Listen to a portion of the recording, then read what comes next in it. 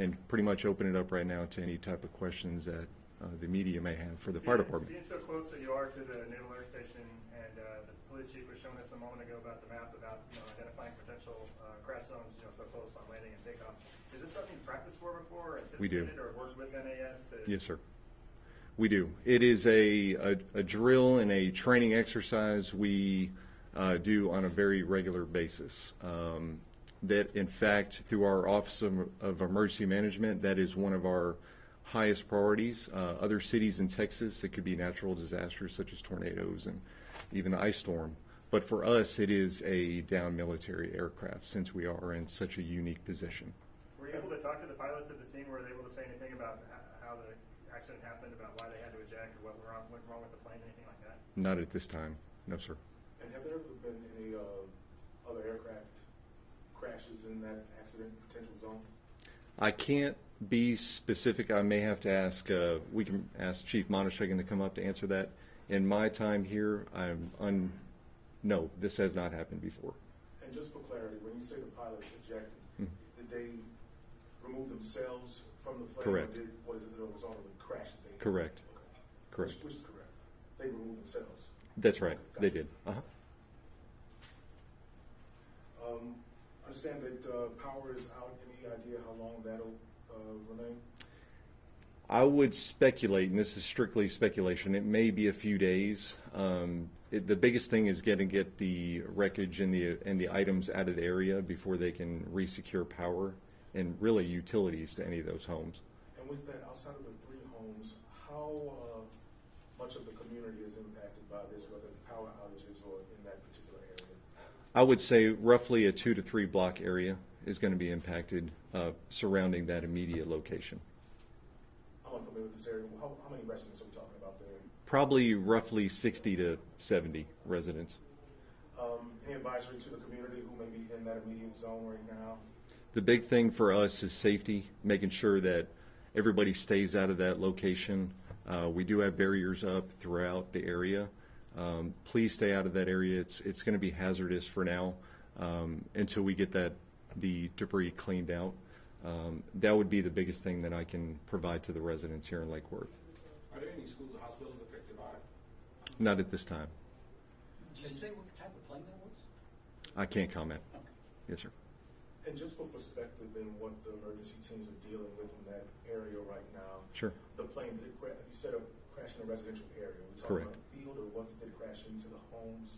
Fortunately, it wasn't the actual home. It was a little bit of damage has occurred to all 3 residents, but actually it's in a backyard. That fortunately, again, that is one of those that we can say that's very fortunate that it could have been a lot worse if it would have been a direct contact into a residence. Fortunately, that's not the case.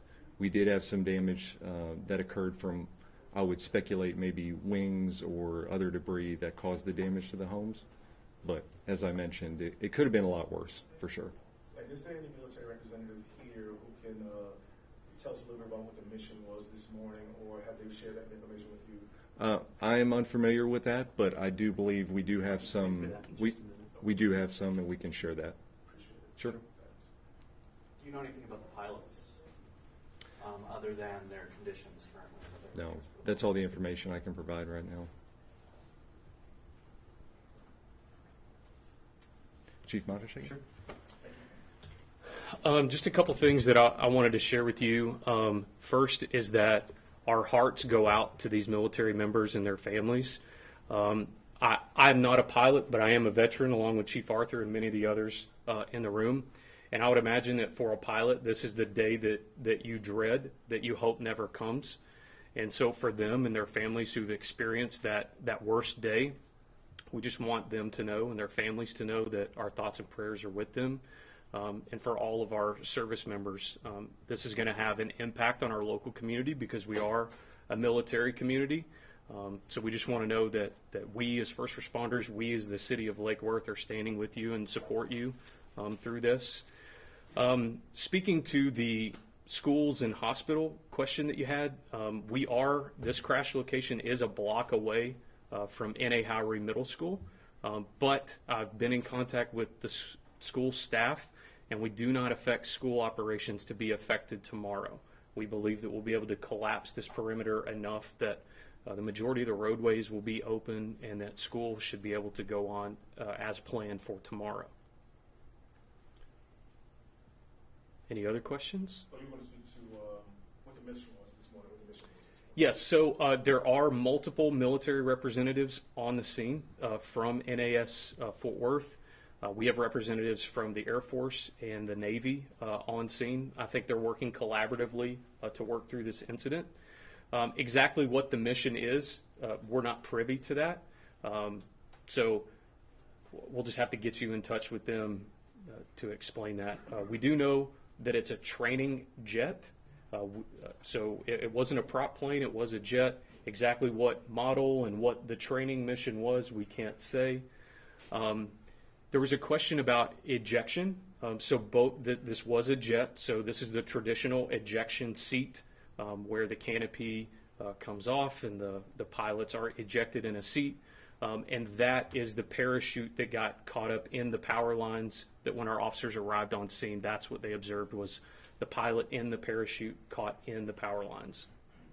What should people do if they find debris? I guess debris was scattered around the area, so people might Yes, sir. come across something. Yes, sir. So that's a wonderful question. If a resident were to find any debris, we ask that they not touch it, that they leave it in place.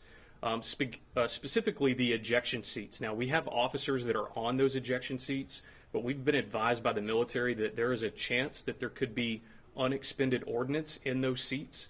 And so we need the public to maintain a 100-foot perimeter away from them just to ensure that they're safe. But our federal partners will be coming into the neighborhood to catalog and collect all of that debris. And that debris will help paint a picture of what happened. So we need the public to leave that alone. If you have any questions, if it's blocking your car, anything like that, give us a call. We'll get you connected with the right people, and we'll try to get somebody over there to catalog it so that it can be moved and you can go on about your life. So just call 911. Please don't call 911 because it's not an emergency. We would be happy to field their call on our non-emergency line, which is 817-237-1224.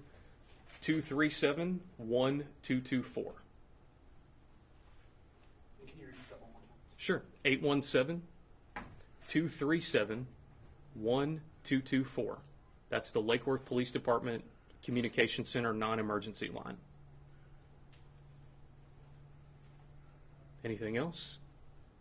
Okay, real quick, staff, is there anything that we missed that we need to get out? No? Okay, so obviously this is going to be a long process. Our team, along with Chief Arthur's team, are going to be in the neighborhood working through this incident, I'm sure, into the night and tomorrow. So we just ask for your patience. We will be updating the media and the public via our social media platforms. Should we need to do another press conference, we'll notify you through our pro team and our social media outlets. But at this time, we are not planning a follow-up press conference. But if that changes, we'll be sure to let you know. Anything else before we go? Do you have any specifics on what type of damage those three homes did receive? Were there any fires involved with the homes? Sure. I'll let Chief Arthur let you address that. There was a small amount of fire. A majority of it was from the actual plane that went down. Fortunately, like I had mentioned before, there wasn't a tremendous amount of damage to these three homes. It did displace them, so they are again working with Red Cross to get assistance moving down. That's going to be impacted for several weeks. But as far as fire in the actual residence, no. Fortunately, that was all contained to the actual aircraft involved. And were they displaced because of damage to the home? Correct. Or because of the location of the crash? The damage to the home. Okay. Yes, sir. Yes, sir. Any other questions? All right. Okay. Thank you very much. Appreciate it.